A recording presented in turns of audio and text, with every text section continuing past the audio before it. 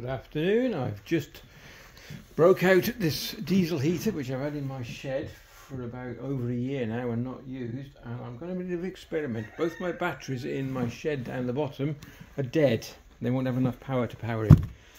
So I have a spare battery which is a 7 amp hour battery for a motorbike. I bought it brand new for a lawnmower actually, but we got rid of the lawnmower because it wasn't that good. Anyway, so we got this thing. I've done a bit of a video on it before. Someone said the tube I use is rubbish and everything. That wasn't the point. Also on the front of this, if you look at it, it's got a single hole at the front. It did come with four individual ports. So I changed it for that, which was absolute doddle to do, and you can get them off eBay, and I was quite chuffed with that because I didn't want to do all four ports. I thought it was a waste of time.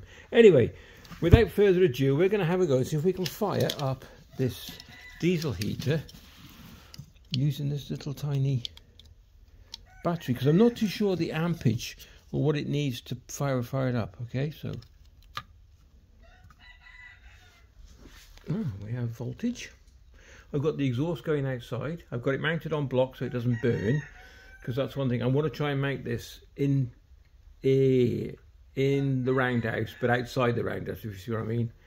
So we're just going to fire it up. I haven't done this for ages. Right, okay. We've got a question mark there. I don't know what that is.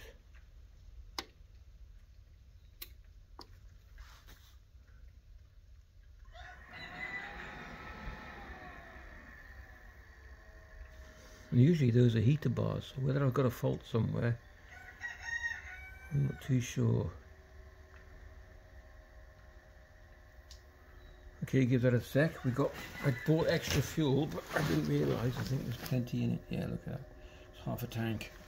That's the beauty of these. They are so versatile and light. And also, I bought the one which I've got in the garage at the moment, which is a H Corey or something like that.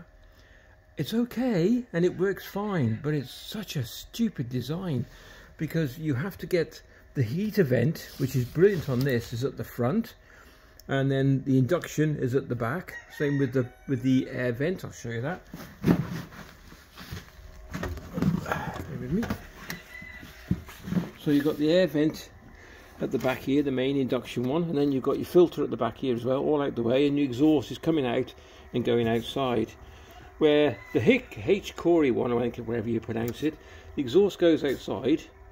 This is at the front, and this is at the front, so it's drawing air from the front, and then the heat comes out the back and goes in. That's a stupid design.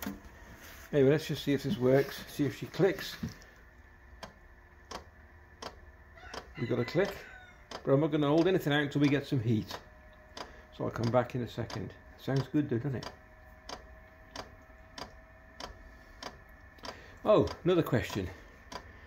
Has anybody found an actual quiet pump? There's a few on the market, I believe, and I've bought a couple, but they don't seem to work very well. Anyway, give it a second. That was a little bit weird. It stopped for a second, and now it's started again. I can smell burning fuel. So the question was, well, still is, can we run one of these nice little portable diesel heaters off a motorbike battery? And we'll find out in a minute. Properly find out in a minute. Well, so far so good. Exhaust working well. It's just kicked into hyper mode.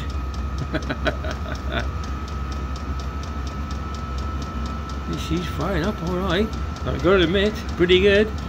I mean, yeah, it should be no reason why. I was just not too sure what the ampage this would kick out to control the fan, the pump, and everything else, and ignite the diesel heater, the actual heater plug. It seems to have done the job. It seems to have done the job. Oh, let's have a look. Yep, we have heat. We definitely have heat. And we're on 3. I think it goes up to 6, 4, 5, 6. Okay.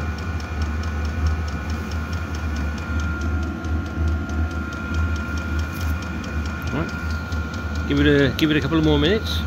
Well, it's still going. If anybody watching this, if you want to watch it, you know, got a funny feeling there must be something out there where you can buy a very similar item. This is very light, where whether you got your vent on or not makes a difference. You could have no vent on that, I could take that off. All right, you've got a short exhaust or something very similar that you can just put out through the back, and the battery power is inside. You imagine how compact that would be. That would be brilliant, as long as you got the exhaust done properly, probably mounted with bigger feet, or a mount that comes out the side of the well, this comes out the side, but I mean higher up, you know, because your unit's here. That's chucking out some heat, that is. Right done. So if your exhaust was slightly higher, so you wouldn't have to mount it or anything, you can put this, so it's totally portable, including the power supply into it. Yes, you could do it from your car battery and whatnot, but I mean as a totally portable device. There we go. Just for a little interest. Anybody knows? If it does, send me a link in the comments. So it's the temperature in here now, it's gone up to 18. It started at 8, it's now 18 it says. I'm going to let that run for a little bit longer, and then, no, what I'm going to do now, I'm going to drop it down to the lowest, which is 1. Which you should quieten down quite a bit. There we go. Down to 1. And let it run for a bit. Catch you back in a minute. Look at the temperature's going up. I mean, I got the log burner going as well, but 31 so far. These heaters are amazing. You know, some of if I didn't need to, I'd buy another one of them, but I don't need to. So look at this. Oh, the heat.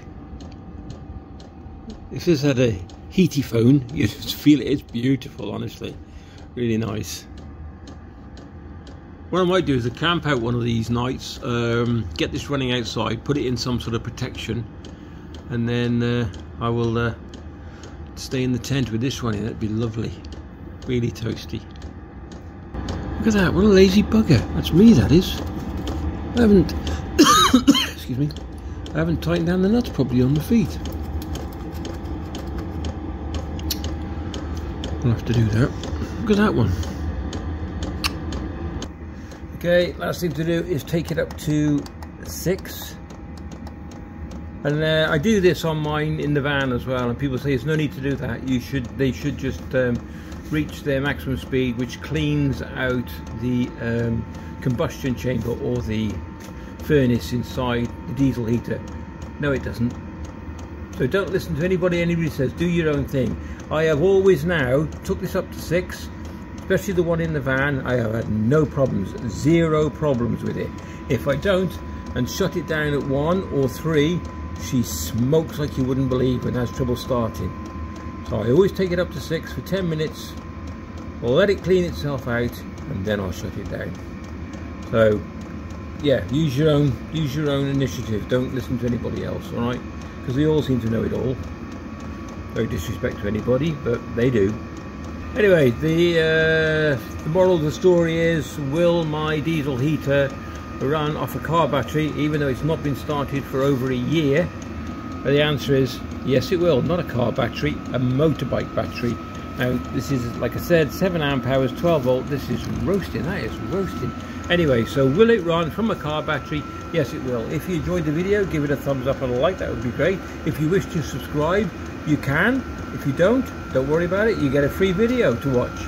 Alright, take care, and we'll definitely catch you in the next one.